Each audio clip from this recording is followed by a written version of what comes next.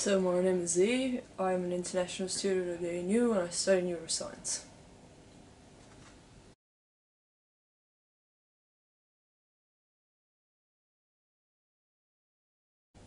I am intersex and I identify as agender.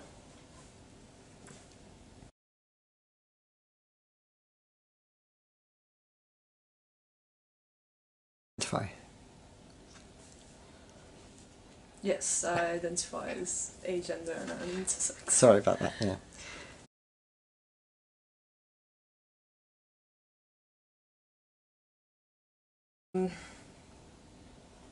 Well, like growing up I didn't really have a label, I just told people that I wasn't a girl.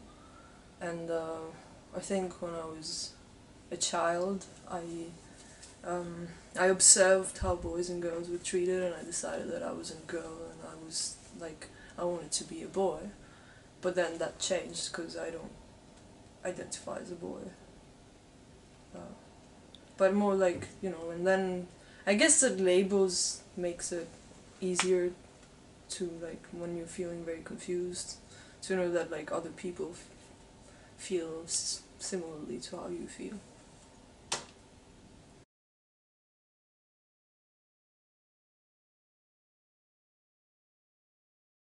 I, um, so I've never identified as really either a boy or a girl. Uh, Once I went to the doctor due to amenorrhea, and I took some tests and got a pelvic exam, and it turned out that I wasn't, like, my body wasn't female and or male, and it produces a lot of androgen and testosterone, and it's I don't know, it's different. Um, yeah, yeah, that's it. Okay.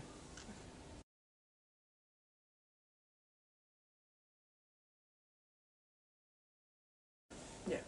Okay. So what it means is that you.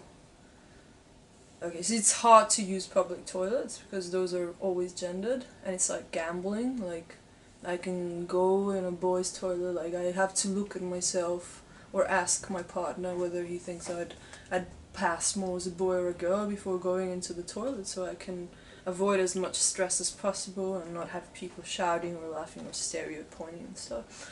Um, uh, Also, another thing of being like ambiguous is that people, for some reason, when they see me with my partner, whether it's a girl or a boy, they always assume I'm either gay or lesbian. So we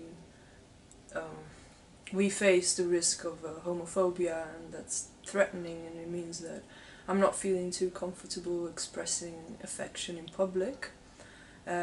People stare, and they sometimes they ask questions very directly, like, "Are you a boy or a girl?" And I don't know, it feels really invasive when a stranger approaches you and wants to know, like, demands to know your gender identity.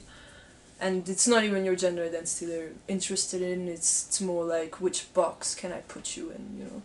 Um, it's, I've got a little bit of social anxiety, which makes it harder, because people pay more attention to me for not fitting well neatly in either box.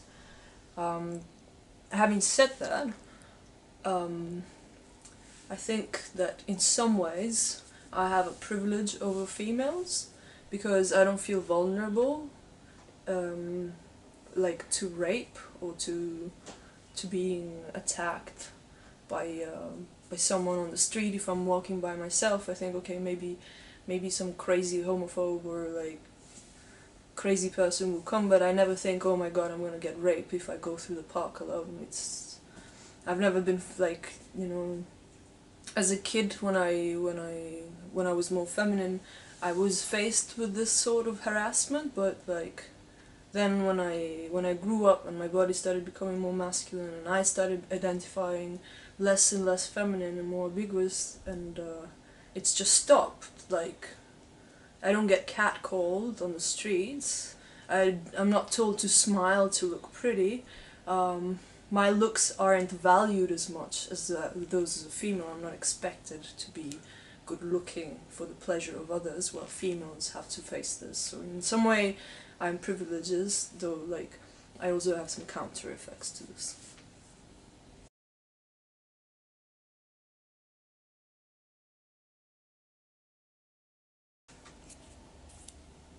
Alright, so my partner is fantastic. I love him very much. He's extremely supportive, and I just feel so comfortable being myself around him. My family, on the other hand, I would have expected them when I came out to them. Like they've always known that I didn't feel comfortable being assigned as female, and but I'm also not a boy, so it's very, very hard for my parents to get it. My sister said to me that if it was anti-feminist for me to not identify as a girl, because now all my fights, all my struggles, they weren't for the good of other females anymore, and she thought it was selfish, and I couldn't understand it. I couldn't really talk to her. It's like misgendering is a thing that keeps happening all the time, and it feels like I have to come out every time I see them, because they live in another continent and I don't see them that often, and every time it feels like I have to have that talk again, and it's exhausting.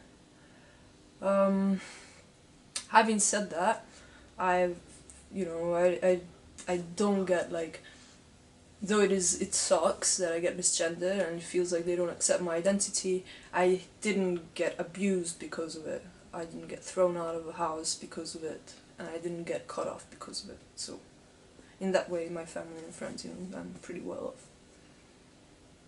Oh yeah, and my friends, almost all of them, they understand. So that's good.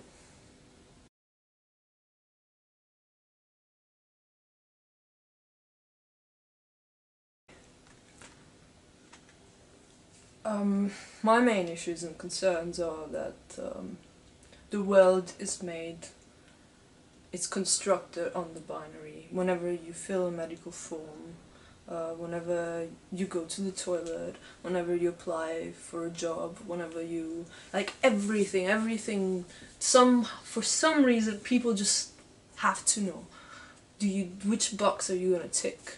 And especially competition, it's been really hard for me to compete. I used to compete in Brazilian Jiu-Jitsu, but I can't really, like, they're gendered competitions, and it's really hard to get past that. I just really wish that gender and sex and wouldn't be as salient to society as they are. Like they're treated like they're the main defining feature of a person, and I think that's absurd. I wish that the lines were more blurred so that I could become a part of everyone and not be an outsider anymore.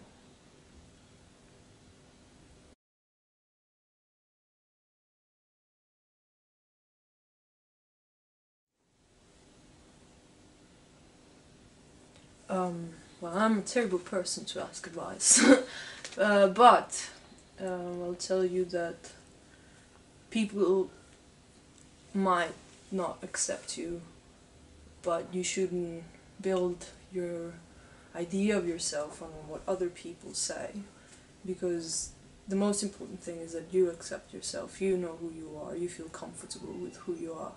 And having said that, you know, like when people like me, I'm very ambiguous, I fall on a very wide spectrum. Like intersex people could be cisgender or trans, or agender people could be like more feminine or more masculine than I am, so like each experience is different, but I know that what we have in common is that we're a minority and we're going to be treated as such, and it's easy for us to fall through the, how is it called? The cracks. Yeah, just fall through the grate. And so just keep believing in yourself, because it's, if you do that and you find people who accept you as you are, so life is going to be so much better.